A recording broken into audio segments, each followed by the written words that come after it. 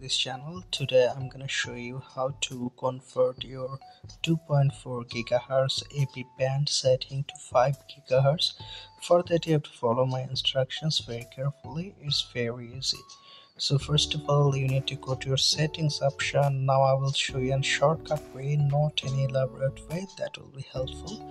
Just go to the search bar and search for AP. That's it. Just search for AP.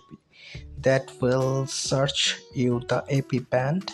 Just tap on AP band under the section of Wi-Fi hotspot. Now you can see it is indicating AP band. Just tap on it. Now you can see there are two options, 2.4 gigahertz band and 5.0 gigahertz band preferred.